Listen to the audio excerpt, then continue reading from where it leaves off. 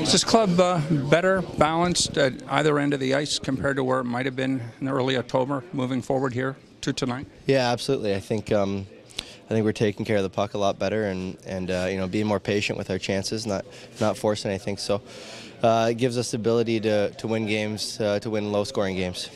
You've been a highly acclaimed player right through your entire career. What's it like to have Auston Matthews on a line and all that he brings, and of course Zach doing what he does to the line as well? Yeah, I like what we got going right now. I feel like we're getting a lot of loose pucks back. All three of us, we work, and so we're getting pucks back in the forecheck, and it leads to a lot of time on offense. You guys have had some success against the Panthers already this season, but a different challenge for you here tonight on the road. They look a little different as a team. Yeah, absolutely. I think they got some players back from when we first faced them, and it'll be a good test for us.